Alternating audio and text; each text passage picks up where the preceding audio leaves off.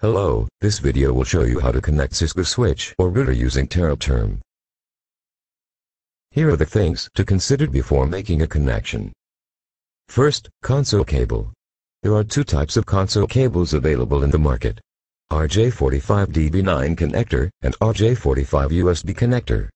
Don't worry if your computer does not support DB9 connector. You can buy a USB to DB9 converter, also known as USB to serial converter. The position of the console port is easy to identify because Cisco never fails to provide the exact label on its device. Second, your computer needs to have a terminal emulator program. This demonstration video uses the Tera Term. It's easy to use and freeware. Download Tera Term by using Google. You can see the latest version here and click on download.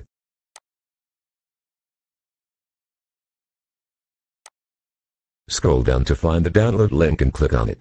Wait for a while for downloading process.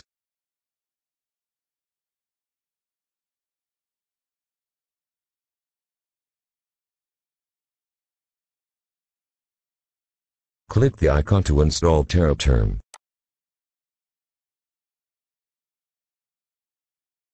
Click Next if the options satisfied you.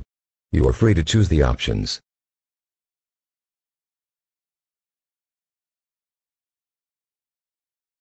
Click Finish to end the installation. This is the interface of Tera Term.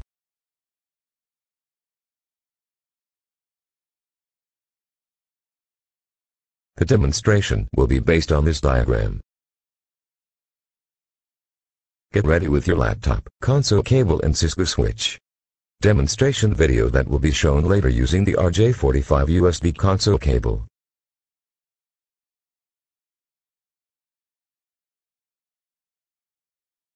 Let's connect Cisco switch using Tera Term. Turn on the Cisco switch. The switch model used in this video is the Catalyst 2960S series. You can see the light to know the status of the switch.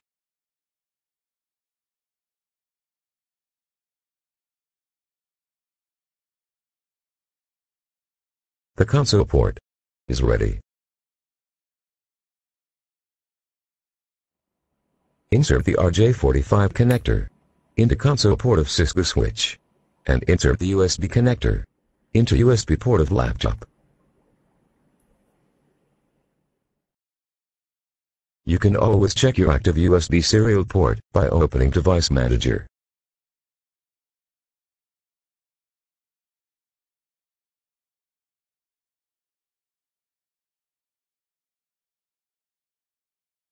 Launch Tera Term.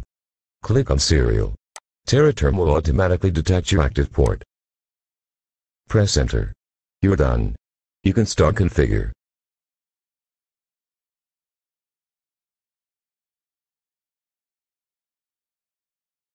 Next, how to connect Cisco router using Tera Term. The router model used is Cisco 2811.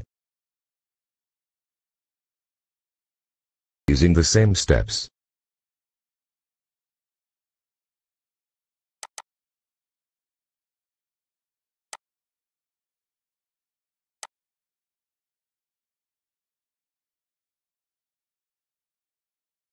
I'm wishing you happy. Configure. To you. If your port is not displayed, it means you need to install the port driver. You can check your port by opening the Device Manager. Click Other Devices menu. Choose Unidentified USB serial port and Update driver. Browse the driver folder. Wait until the installation finish.